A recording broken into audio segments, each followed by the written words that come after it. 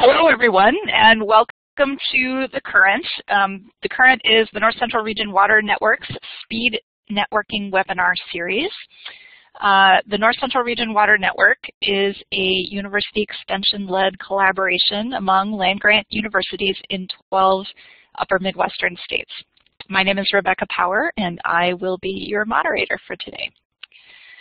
Our webinar today will focus on aquatic invasive species.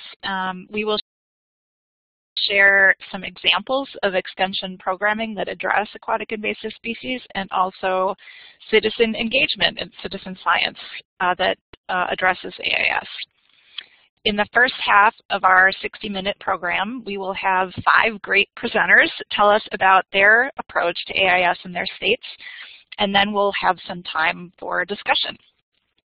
So to introduce them briefly, and we'll get into more detail later, Tim Cambell is going to kick us off. Tim is from the University of Wisconsin Extension, UWC Grant, and the Wisconsin Department of Natural Resources. Tim wears many hats. Paul Skawinski and Erin McFarlane are from the University of Wisconsin Extension. They're going to be talking a little bit about Wisconsin's citizen monitoring program for AIS and clean boats and clean waters.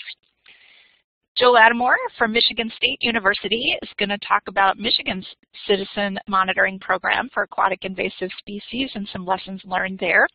And Eleanor Burkett from the University of Minnesota Extension is going to talk about Minnesota's new AIS Detector program. So, great lineup for you today. And I'm just going to go ahead and toss it right over to Tim Cambell, who is an aquatic invasive species outreach specialist for UW Extension, Sea Grant, and DNR, as I mentioned. He coordinates AIS outreach between all 3 organizations and works to incorporate regional efforts into local programs, which is what he's going to tell us a little bit about right now. So, Tim, go right ahead.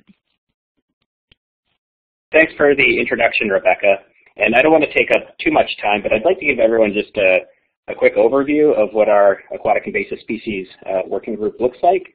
And our working group started with a seed grant from the North Central Region Water Network. So thank you, North Central Region Water Network. It really provided some initial resources to help get us together and start the conversation on what we might all like to work together on. And what we're really hoping that our working group does is increase collaboration among aquatic invasive species professionals, which there are at least a few of within Extension, within the North Central Region Water Network, but also Extension folks that are just interested in aquatic invasive species or where aquatic invasive species may just intersect a part of their program.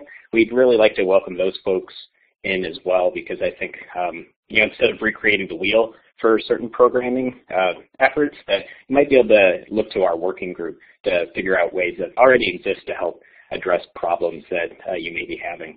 And hopefully we can, as a network, share programming resources, learn from each other, and see what might be applicable in multiple states if something's already created. And with our seed grant, as a working group, we were able to attend the Upper Midwest Invasive Species Conference, which was held in La Crosse, Wisconsin in October. And that gave us a chance to all get on the same page on kind of the current science of invasive species, especially in the Upper Midwest, and then also try to identify some items or some programs that we're all interested in. And moving forward as a working group, we plan on filling out kind of a programming and resources spreadsheet, so we all have a really good idea of what things we're working on across the North Central Region Water Network, and if there's things that interest us, maybe we can explore applying those all together. Let me see. I'm trying to read my notes here. My handwriting's getting worse and worse. We look to have a webinar series for workshopping some of our programs, and we hope to have a nice tight working group, so that way if we have new ideas or programs that are just getting off the ground, we can get together, talk about them, and just to try to help each other out in making our programs the best they can be. And right now it seems like our current interest, as you can see by the webinar program, is in citizen monitoring and citizen science. And hopefully, at least in our first couple of months, we can really focus on that and try to make our programs the best they can be. So at that, Rebecca, I'll give it back to you, and we can start hearing more about these great programs. Thank you, Tim. Thank you, and to Joe for providing leadership for this North Central Region Water Network sub-hub. And we will also, we'll have a Q&A session at the end where you all, participants here, will be able to submit your questions for all of our presenters in the chat box at the lower left-hand portion of your screen. And we can take questions about any of the programs as well as potential opportunities to participate in the team that Tim was talking about. So with that, let's move on to Paul Skawinski and Erin McFarlane. I'm seeing all these C's here. And I'm not going to read their introductions, but just to say that they are both from UW Extension, the Lakes program, and are going to tell us a little bit about some of UW Extension's activities in aquatic invasive species and the Clean Boats, Clean Waters program here in Wisconsin. So go ahead.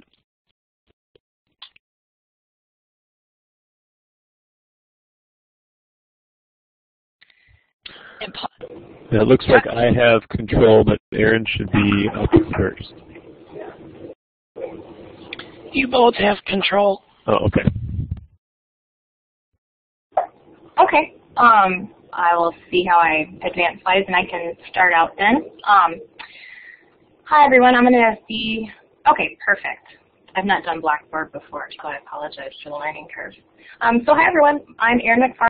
I help coordinate the Clean Boats, Clean Waters program for Wisconsin. And it is Wisconsin's watercraft inspection program. So, and probably a few to me slides for 5 minutes. I'm going to try to give you all an overview, and I'll look forward to answering questions that you have about the program.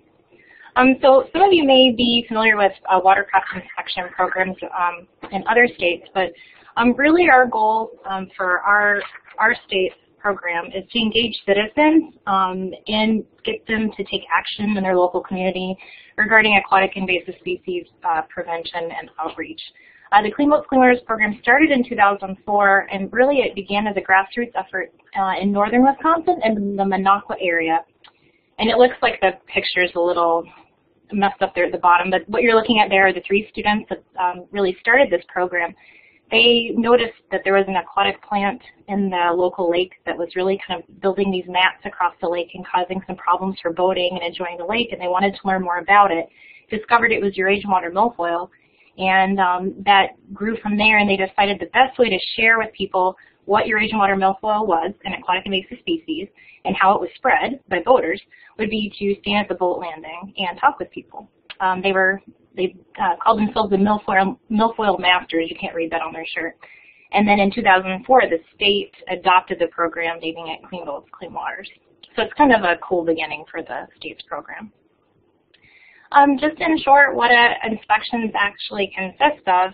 Well, our goal is to engage and educate the boaters and anglers that visit the boat landing on what are aquatic invasive species, if they're not familiar, and how are they spread. We encourage the inspectors to have an engaging conversation, and we'll look at a data sheet in a little bit that shows you how they do that. And then the last part, which is probably the less important part to our citizens, but more important to our statewide program, is the collecting and then reporting of data while they're at the boat landing. And like I said, we'll look at that data sheet in just a minute. So you're probably all aware of how to prevent aquatic invasive species, but just to show you, these are the steps that we ask our inspectors to share when they're at their boat landing. We try to be very consistent and always ask them to share this information with the people who are fishing and boating, and they'll share specific steps with boaters and anglers depending on what activity they're doing. So just to kind of give an example, here's the data sheet that our inspectors use, and it's a little distorted on the screen. Sorry about that. For some reason, all the slides are distorted here. But it kind of gives you an idea. It's a pretty basic data sheet across the top there. They put their information in, and then each line would be reflected for a boater that or angler that they talk to. Really the most important part of the data sheet is that block in the middle that talks about discussing prevention steps. You'll notice it's not really a section where they record any data. It's really just there to guide them through their conversation. And that's one of the most important parts of doing inspections, is we really would like them to engage boaters and anglers in a conversation instead of just instructing them about what our aquatic invasive species prevention steps or regulations are, but to actually engage them and ask them some questions, and hopefully they can understand and help answer any questions that boaters or anglers might have. And you'll notice in that section too, when our inspectors talk to someone who's simply out boating, they'll cover specific prevention steps through draining their water, but if they are also fishing, then they'll also go into draining water from live wells and share the live bait laws. These sheets also are entered into a statewide database called SWIMS, the Surface Water Integrated Monitoring System. And so we're able to see totals across the state, totals within counties, and even lower beyond that to specific projects on a specific lake. So just to give you a general idea of what 2016 was like for us, we've been very fortunate to see over 100,000 boats inspected for quite a few years now, and that's one of our goals, is to keep it above that number. We have a pretty impressive number of people contacted too. So you'll notice that really the data that our inspectors report is how many people they've talked to, the hours they've spent, the boats inspected, but we are also curious about what boaters and anglers are reporting as far as the actions they take. Are they actually taking these prevention steps at the boat landing? And that is a secondary study that we have regarding that our staff across the state participate in, the Clean Waters Boater Behavior Study. And it's a stratified random sample study. We've been doing this study for, gosh, this might be our third or fourth year now. And we're hoping by being more strategic in where we have the study take place, we can get more accurate data and get a better idea about what actions boaters are actually taking. It's still self-reported data, so there's going to be some bias there, but it's very helpful for reporting back to the legislature about what Wisconsin's Clean Waters program is achieving and the whole point. And lastly, just in case any of you guys are wondering, like, why do we do watercraft inspection? It is still the most cost-effective prevention tool that we have. And some of us agree more about it being a good containment tool, but it is very effective at keeping aquatic invasive species where they are. But of course, you always want to prevent them from arriving into a lake as well. There's been studies about the effectiveness of just having the visual inspections, and that's what that second bullet kind of refers to, one of the studies that the Nature Conservancy did. And it also really helps our local lake citizens feel like they can take ownership of the program and take action on their lake. I never think it's a bad thing to actually get folks engaged and active locally. So I'll be happy to take questions later, I think. So thanks.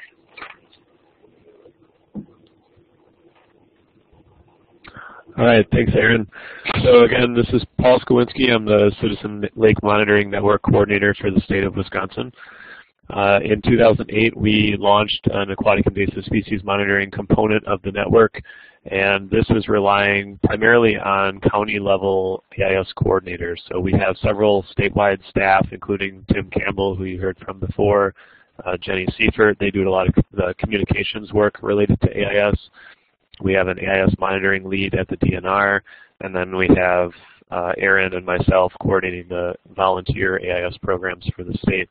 But a lot of the on-the-ground work related to volunteer AIS monitoring is actually coordinated by county-level or regional-level AIS coordinators in the state.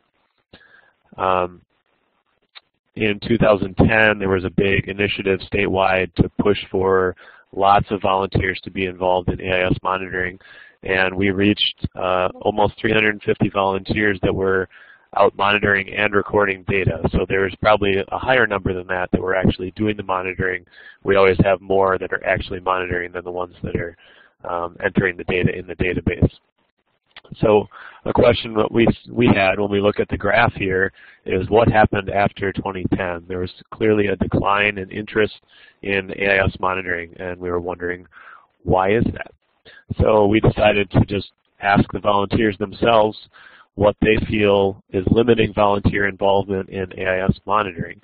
And nearly 45% of people said that they don't think AIS monitoring data would result in changes to management actions. In other words, if I find zebra mussels in my lake and I report it in the database, is anything going to be different next year? They question whether that's the case or not. Also, there's clearly a big three here. With nearly 41% said that AIS monitoring is too difficult, or the training that we provide is inadequate to give volunteers the confidence they need to detect and identify AIS. And then many of them also felt that AIS monitoring simply takes too much time. Many of our lake residents are seasonal residents. They often come up to the lake on weekends. They don't want to spend a lot of their weekend volunteering or working. So we also heard that people feel that if they already have an invasive species or more than one, they don't feel a need to monitor the lake because they're already infected. And about 15% said they don't have a boat, so they can't monitor effectively.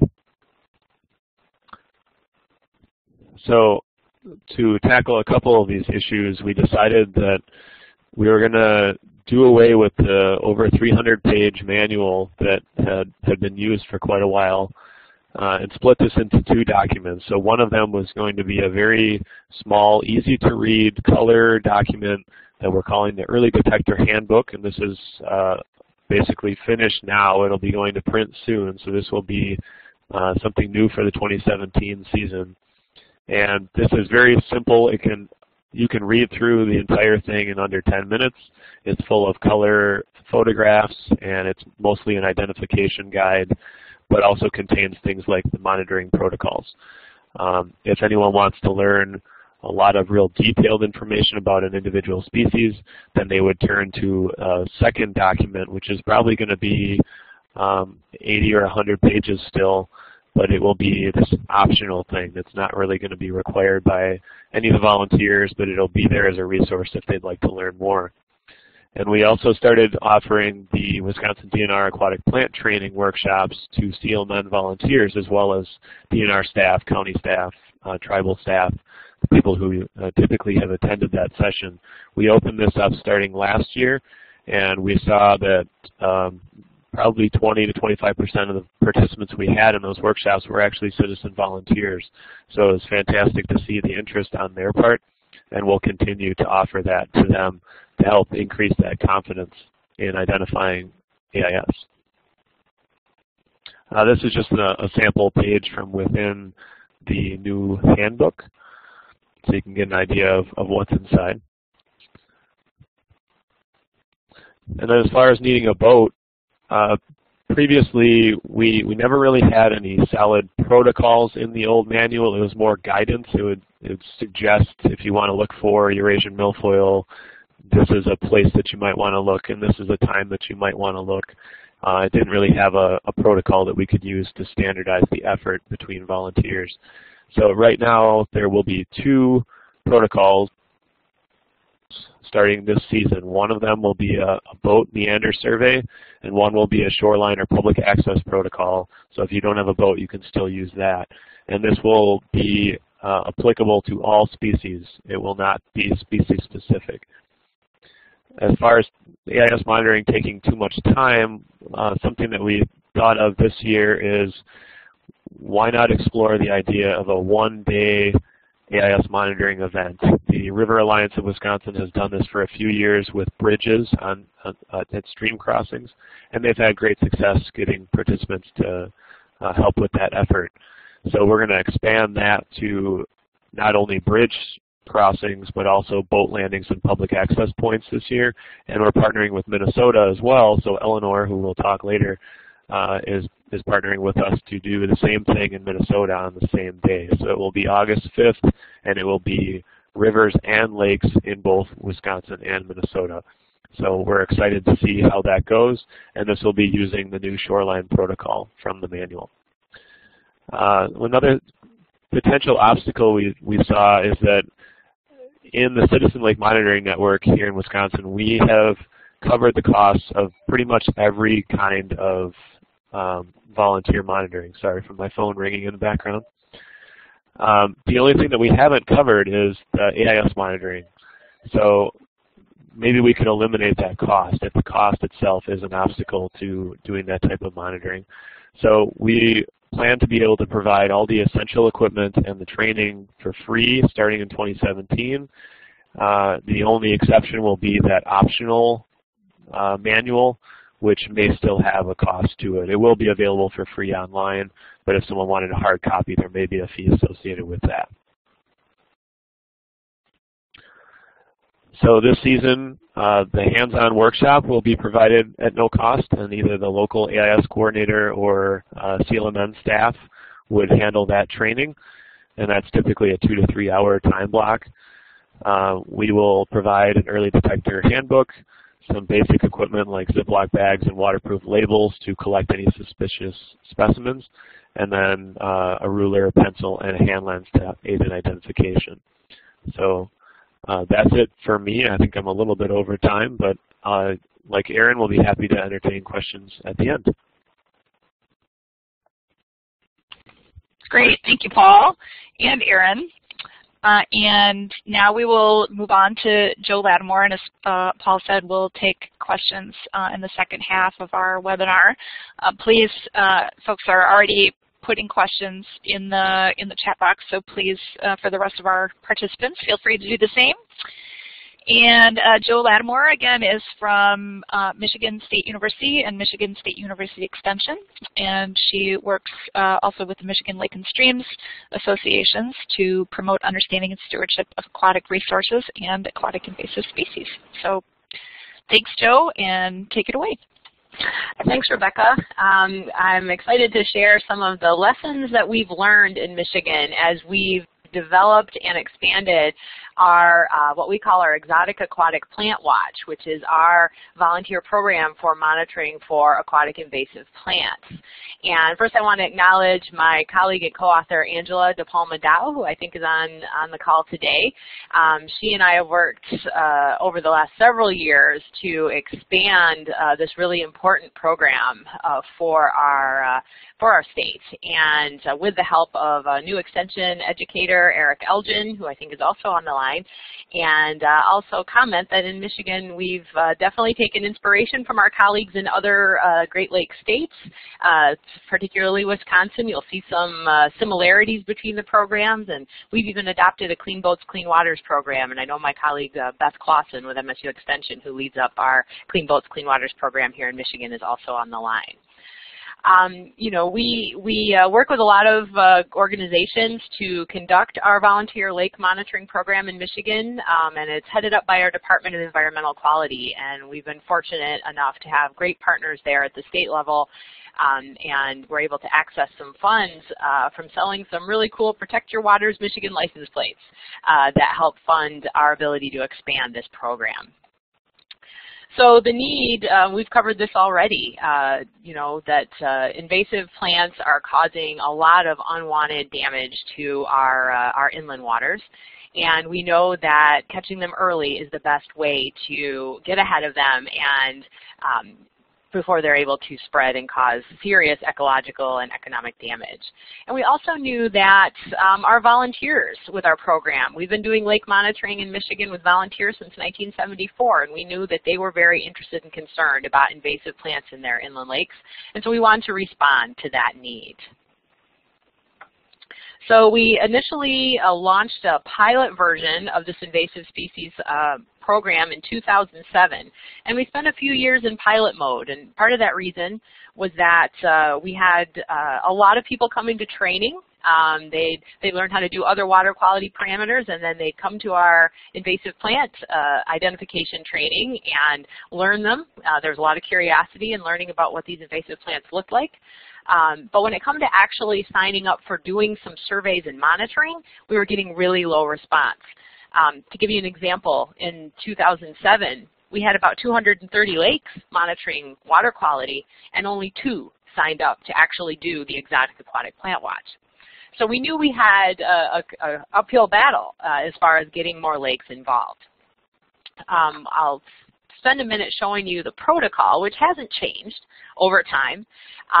We basically ask our volunteers to tour around the lake in their boats and use rake tosses, throwing a rake head attached to a rope, drag along the bottom of the lake to look for and collect plants and look for particular aquatic invasive species. We definitely have them highlight boating access points, inlets, little streams coming into the lake, beaches and parks, places where the risk of introduction of new invasive plants is the highest. And we had them focus on a limited number of species.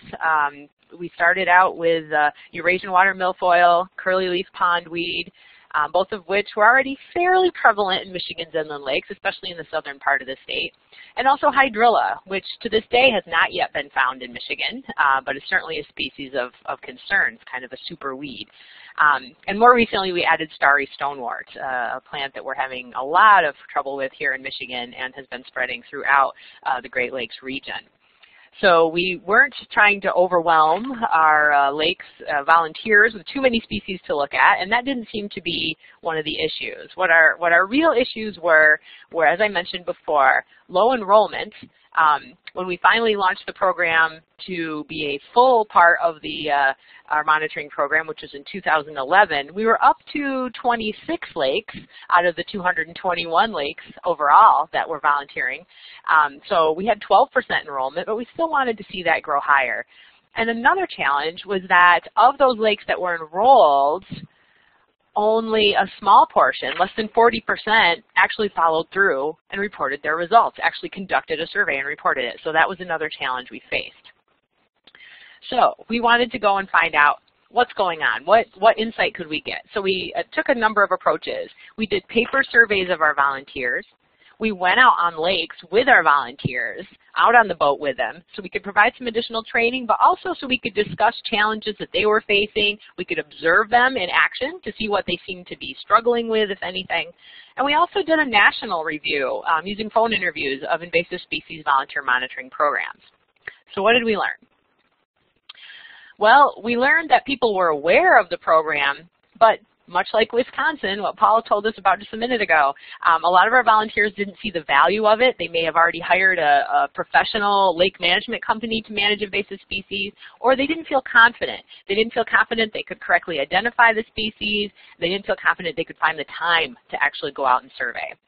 So we addressed those issues and things like a new brochure about the program, doing blog posts on our website. We even put together recently a YouTube video that talks about the value of doing this monitoring and gives an overview of identifying those important species. We made lake visits. We sent staff out, typically ourselves, out onto these lakes to work with the volunteers to provide them, especially on lakes that were new to the program, to provide them some hands-on experience and build that confidence that they really can identify these plants and feel confident promoting and reporting what they were finding. We improved the identification support through materials as well. On the left, you can see an example of a photography sheet that we made, a very simple laminated sheet with a scale on one side so people could take photos, digital photos of the plants they saw. They could send them to us, often digitally, often right from the boat on their smartphone, and we could respond to them with identification help. We also produced through MSU Extension a identification guide to selective invasive plants that became an invaluable resource for our volunteers. Something we noticed is that a lot of our volunteers, if they didn't find any invasive species, they didn't report at all. They didn't let us know that they didn't find anything, and that's really important. If there's no invasives in your lake, that's important news. So we added a place, just a very simple thing, we added a box on the data form asking them to report. Check this box if you didn't find anything. And that was really important and actually increased our reporting rate quite a bit. And then finally, we've really been supporting teamwork. A lot of our volunteers initially were trying to do this on their own. Not only is that a safety concern, but it's also a lot of work to go out, drive the boat around, rake, look for plants, feel confident you're identifying them correctly. So we added training on building teamwork, finding people in your community that might want to help out and that you could compare your answers. Okay, do you think this is your Asian milfoil? I'm not sure.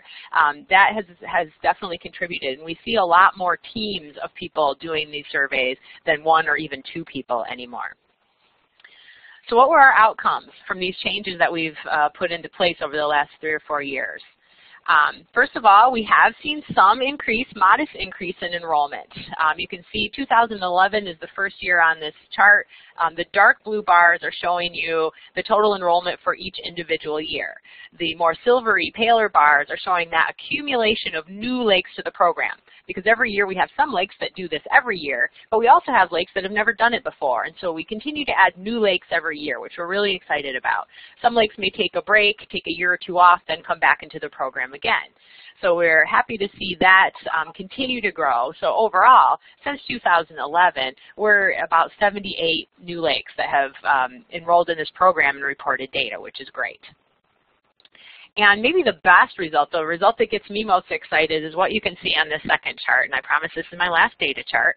What we're looking at here is, again, the number of lakes enrolled each year is the total height of each bar. And then that percentage that you see is the percentage of all the lakes that signed up, how many of them actually reported data. Back in 2011, it was less than half. So we were really, concerned about that. We're training these people, people were signing up, committing to doing it, and then not doing it. And there's always going to be some volunteers that have, life happens, and they're not going to be able to do it. But we wanted to get higher than that. We were aiming for something higher than 50% for sure. So with this additional support, and we really think these lake visits, where we go out in the field with the new volunteers and give them some hands-on training and experience and confidence building, has really made a difference. And as of 2015, we're up to 79% of the enrolled lakes were actually reporting something to us, which is great. The quality of the data is incredibly valuable. And we're still tallying the data from this past season, but it's looking like we'll be maybe a little bit lower than last year, but still above 70%, which we're really pleased about that. So what's next? Future directions. We'll be working with programmers to incorporate our volunteer program directly into the Midwest Invasive Species Information Network, or MISIN, which is an app-based program, web-based program where data can be entered right away rather than us waiting to get data forms back at the end of the season. Early detection doesn't work well if you're waiting months to get the results from your volunteers. And then also we want to emphasize monitoring on lakes that have not been invaded yet. A lot of those are in northern Michigan. We want to make sure that those lakes that are still in the protection phase are out there and detecting things early. So that'll wrap up my presentation of what we're doing. I've got a slide there showing some contact information, but of course I'll welcome questions from the chat box at the end. Excellent, Joe. Thank you so much. Right on time.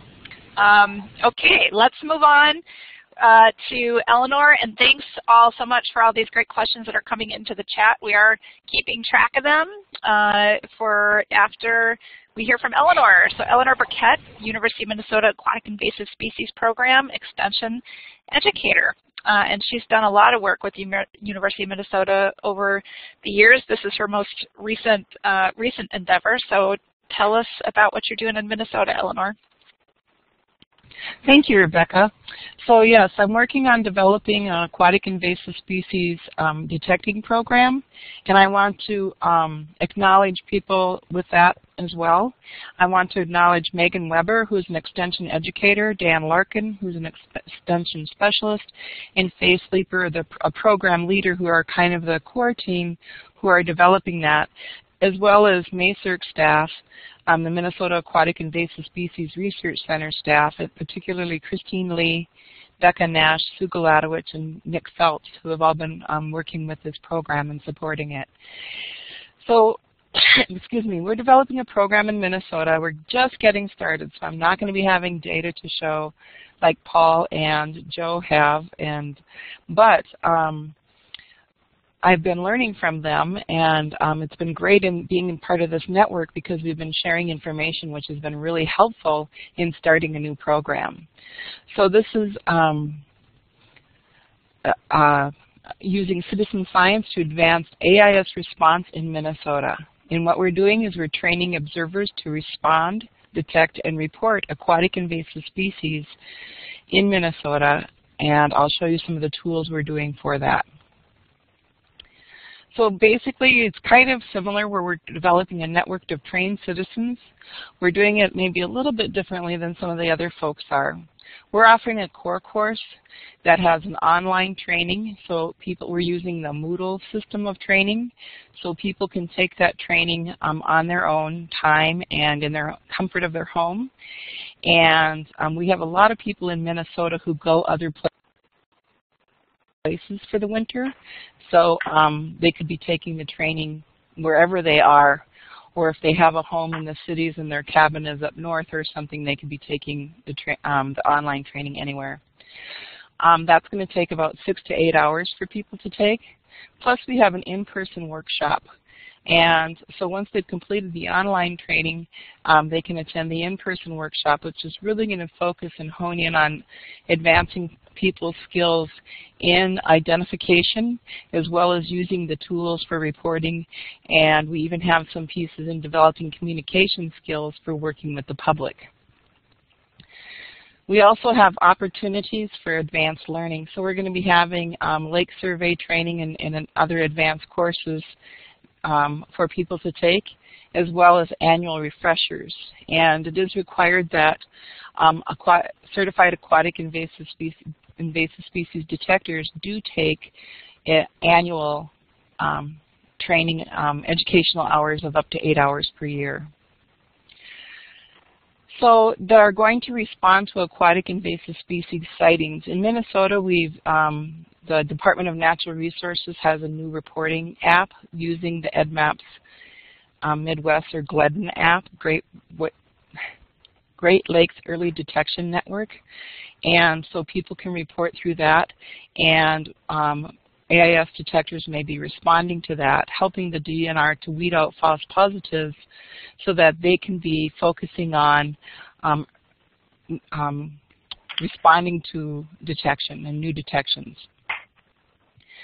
AIS detectors will also conduct new detection surveys, and that's kind of like somewhat like what Paul talked about with the BioBlitz that he talked about in August. That would be somewhat like a new detection survey, so they'd be able to participate in that as well. And we'll be looking throughout the state of Minnesota for aquatic invasive species all in one day. And then they can assist with other aquatic invasive species outreach and research projects with the DNR and the Minnesota Aquatic Invasive Species Research Center. And they might be staffing booths, or other things they could be doing is, talking with their neighbors or giving programs on aquatic invasive species. So the target species that we're going to focus on, we'll have 3 plants: Eurasian water milfoil, hydrilla, and starry stonewort. We do not have hydrilla in the state of Minnesota yet, but it is one we have high concern of. So we're going to be teaching people to be on the watch for that. And starry stonewort is a fairly new detection in our state. 2 years ago it was first detected in one lake, and then in 2016 we found it in 7 more lakes in a very short period of time. So we think that there's probably more starry stonewort out there, so we're going to be on the lookout for that. We're also training people for looking for invertebrates, including spiny water flea, rusty crayfish, zebra, and quagga mussels. And so we have specific trainings for that. And fish include silver carp, bighead carp, rough, and round goby. So our training will be focusing on these species and their lookalikes and helping people to distinguish with that. In the training materials, they will be receiving an aquatic invasive species manual plus an AIS detector ID guidebook that they can take out on the field with them. It'll be made of waterproof paper. So again, they need to complete the core course, and we have a competency exam on the materials. It's an open book exam, and people are required to complete that or pass that for up to 70% correct. We're also going to have requirement of 5 hours of volunteer time annually is going to be required, and it can be achieved through doing those activities I spoke of earlier from doing detection work, lake surveys, and outreach. Also, as I mentioned before, we'll have 8 hours of refresher or advanced training required annually, and that's to help keep people up to date. Let's see here. I had forgotten how to advance it. So some of the new skills they're going to be learning in the course is that we'll have some general aquatic ecology and talk so that they can learn and understand the plant and ecology for plants and the critters that we'll be looking at, as well as talking about the aquatic invasive species in Minnesota and what we're concerned about and why we chose the plants and species we chose. And then again, it'll be focusing greatly on the identification of aquatic invasive species and their lookalikes. We have a unit on rules and regulations, which includes rules that they will follow as volunteers, and also then information on reporting aquatic invasive species.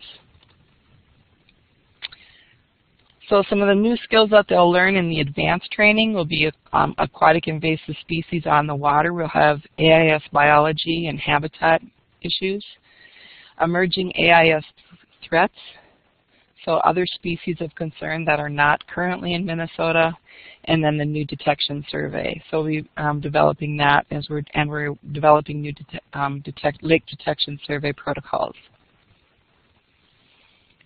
So I mentioned before that we'll be using the EdMaps Midwest or the GLEDN app, Great Lakes Early Detection Network, as volunteer. So even when they sign up, they'll be able to click on whether or not they're an AIS detector when they're building their profile in this, which is really neat. And they'll be making reports or following up reports and working closely with the Department of Natural Resources, as well as bringing samples to the DNR aquatic invasive species specialists. So the benefits in Minnesota that, we have, over about 12,000 lakes in Minnesota that are 10 acres or more, and over 6,500 rivers and streams, and 10.6 million acres of wetlands, and over 13 billion acres of surface water. And in the state, we have 13 DNR AIS specialists, so that's a lot of land for them to cover. So this will be helping them in especially weeding out the false negatives, and helping with doing the early detection. The funding is through the Minnesota Environmental Trust Fund, and I just put some for more information. This is our new website that we are just getting ready to go, and we'll be opening soon for registration for the online classes. Our goal is to start the online courses in March, and then we'll be teaching the 6 field or in-person workshops starting in April. So it's a pretty ambitious schedule for the year, but we're hoping to be able to get a lot of people on board and work hard to retain volunteers, and hopefully we can help provide support and keep them going. So you may contact me if you have more questions. Excellent, Eleanor. Thank you so much. Really exciting to see the program getting up and running in Minnesota. Let's go back and start addressing some of the great questions that we have in the chat box. And remember, if you also have questions that you haven't yet submitted, please go ahead and do so. Lois Wilson had a question for Erin. How do you determine which lakes to visit for the watercraft inspections?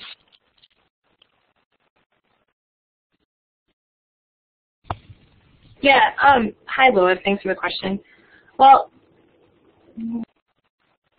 one of the things we always advise the citizens who are already interested in doing inspections is to visit their high traffic landings and lakes that have one or more aquatic invasive species, the ones that we like to focus on. However, the majority of our data is collected by citizens, and so that means wherever they live and wherever they want to collect data. that's where it's collected. Most of them are funded by Department of Natural Resources Aquatic Invasive Species grant, and so they're doing this work with help and funding from the grant. For our data that's collected by our staff around the state, our boat landings are randomly selected since it's a stratified random sample. So within a certain region of the state, we divided this data up into, I think, 11 different regions. We randomly select a boat landing for them to collect data at. So in our program, we for the majority of our inspections that are focused on just engaging and educating citizens about prevention, we don't so much strategically pick where inspections take place. We're led more by where the citizens live and where they want to inspect. Great, thanks, Erin. And then Brooke, who looks like she's in Ontario because she says Ontario is colder than Minnesota. Brooke asks Erin, she said, you may have touched on this, but how do you go about recruiting volunteers for Clean Boats, Clean Waters? Yeah, and I did not touch on it. I was trying to rush through my information. But yeah, great question. You know, this is another sort of unique situation for us here in Wisconsin. We're very fortunate to have a lot of eager citizens. And so we don't always have to do a lot of recruiting to find our Clean Boats, Clean Waters inspectors because most of them are funded through grant projects. In certain counties, we're lucky to have some regional and county-based AIS staff. We call them our AIS county coordinators. And so a lot of times if there's specific lakes or if they need some more activity in Clean Boats, Clean Waters, they'll send out press releases, they'll offer, advertise the trainings, and maybe just do an education session first about what is Clean Boats before they try to offer a training. So a lot of the recruitment that does take place happens to more at a local level, but in a lot of cases, in certain locations of the state, we're just trying to keep up with the demand for the trainings that arise because of the grants that are awarded. Tough problem to have. Yeah, right? Yeah. And maybe this relates to a question that I had for Paul. You know, when Paul, you talked about now you're trying to provide the equipment and training for free. How are you able to do that? Provide funding and equipment, or equipment and training for free? Who's paying? Sure. The Citizen Lake Monitoring Network is supported by the DNR, so the cost for our water chemistry analyses and all the equipment that we provide for the various types of monitoring, everything is covered by a DNR contract. So we do have a limited amount of funds. We just have to be efficient enough to prioritize what we're going to be providing to the citizens. Excellent. Thank you. And Janice has a question also for Paul. Did you consider the development of an app instead of a printed book for training materials? We did.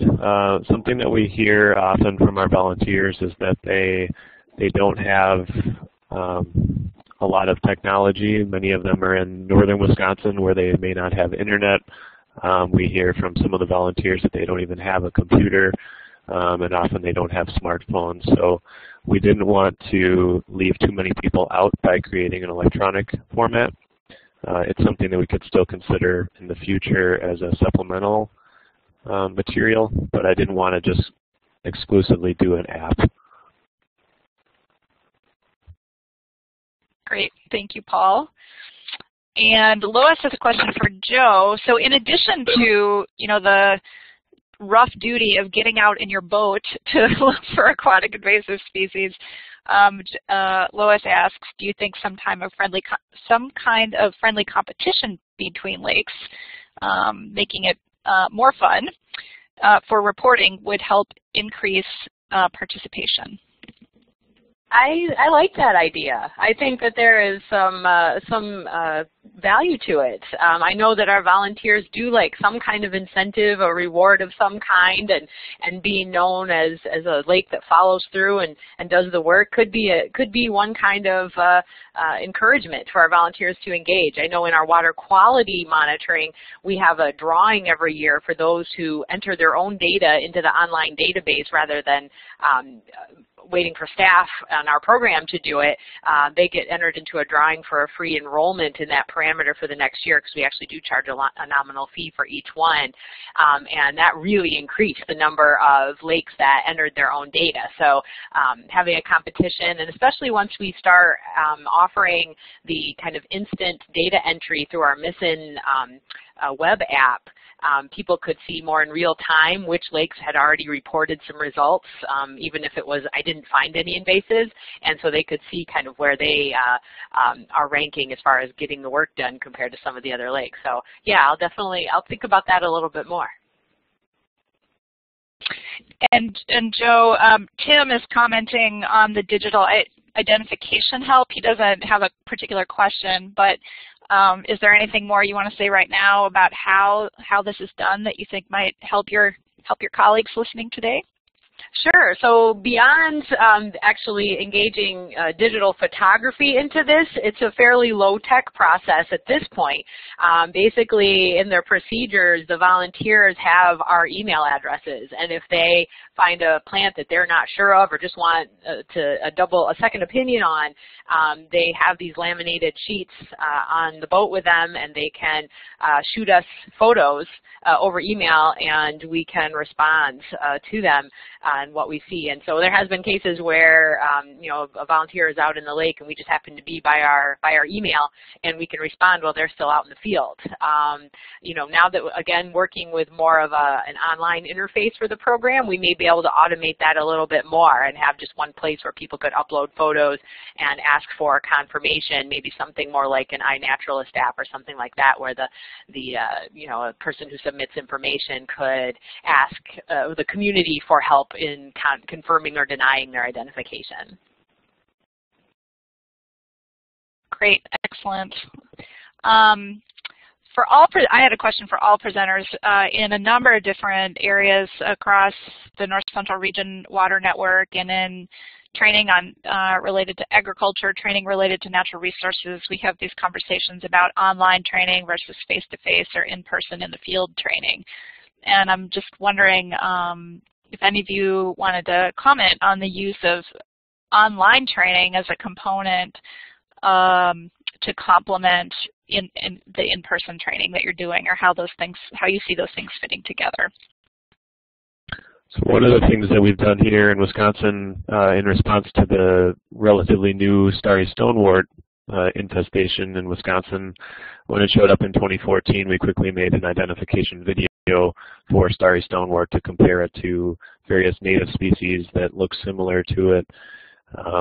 And this would be something that could be shown at town hall meetings, which were going on. There were a lot of local meetings going on in response to this. And it's something that we felt would be very useful. We also are exploring the idea of using other YouTube videos or possibly extensions, WISMOP model for online programming. So we may have some sort of an online instructional program as well. And this is Erin, just to add on to what Paul said for Wisconsin. For our Clean Waters trainings, we already have some online videos just that show different scenarios of an inspector talking to a boater or angler about a certain situation and the prevention steps. And so we found that to be, or at least I've heard from citizens, they find that to be pretty useful as a supplement to the training. But there's a lot more that we could do to offer more online training opportunities for clean boats.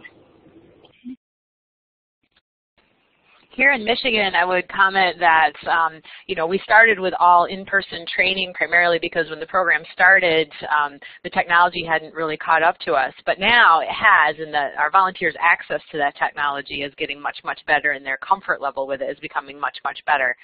We're still requiring face-to-face training, but we are supplementing that with videos, with online kind of refreshers and that kind of thing.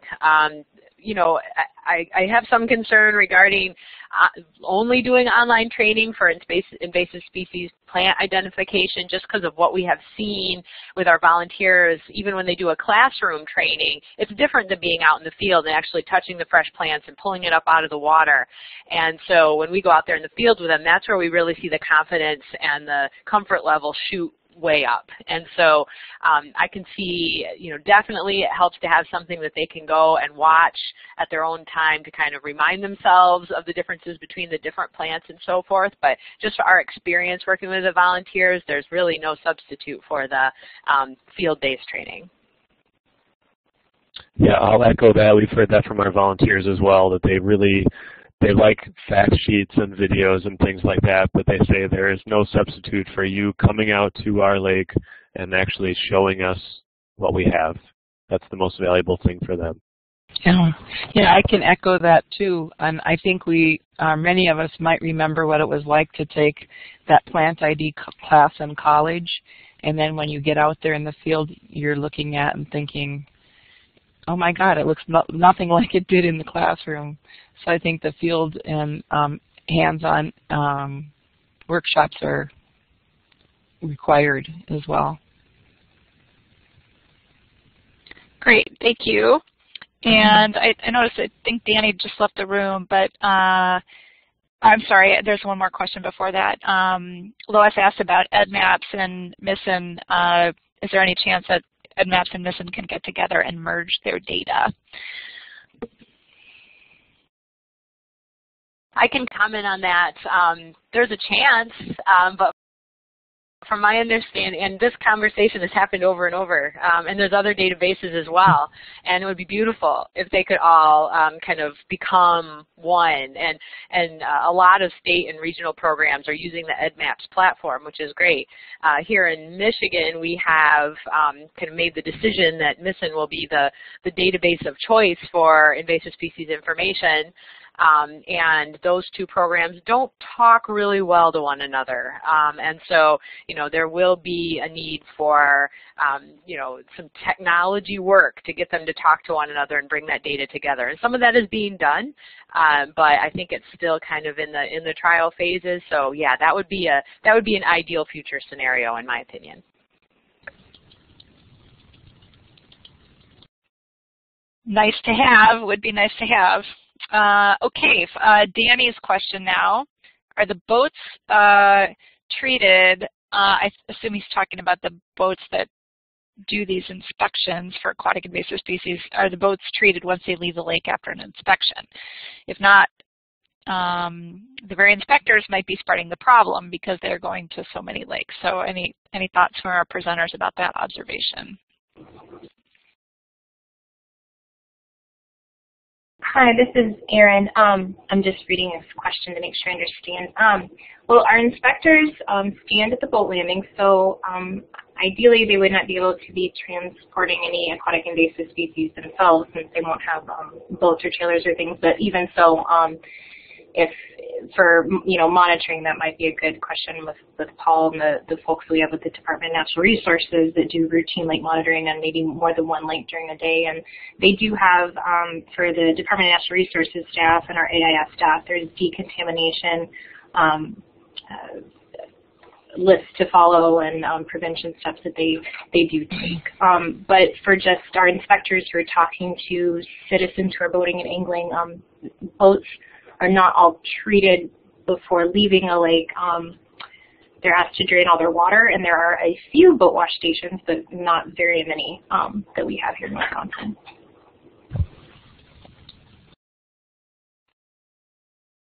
Other states, any comments?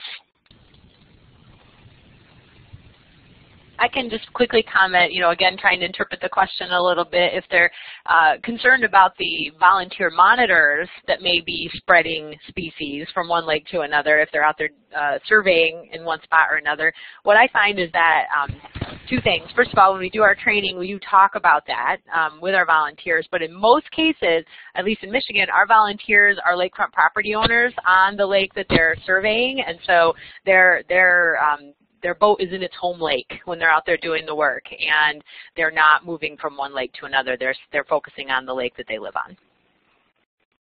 As far as Minnesota goes, we are in our training. We're having some having education on cleanup of tools and things that people are using and what they should be doing and how they should be doing that. And a lot of our people may not be going out on boats. That isn't the thing we're stressing, because we're approaching it a little differently, I think, than the other states. When they're doing lake inspections and things, though, then yeah, they will be going out on boats, but and we'll have to be addressing that in our protocols.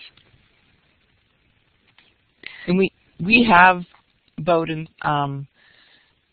we have guidelines in Minnesota as well as boat inspectors on many lakes too.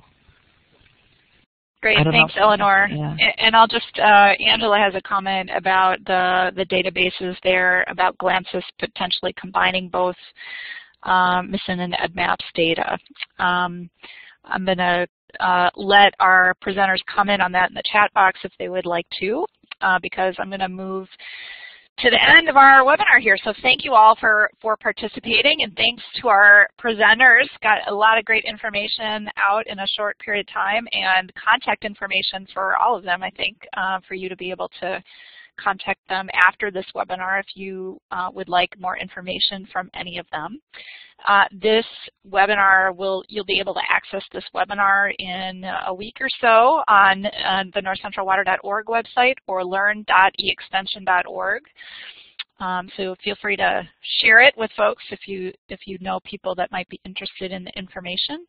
Our next webinar is about effective science communication, and we've got another couple great presenters. They'll have a little bit longer presentation time, 15 minutes or so each.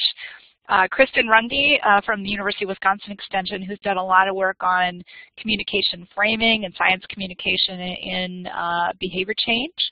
And Michael Dahlstrom from Iowa State University, who has also done a lot of work on science communication and the use of narrative and storytelling in science communication. So another two great presentations to look forward to in February. Thank you very much for joining, and we look forward to hearing you participate in future webinars. Have a good afternoon, everyone.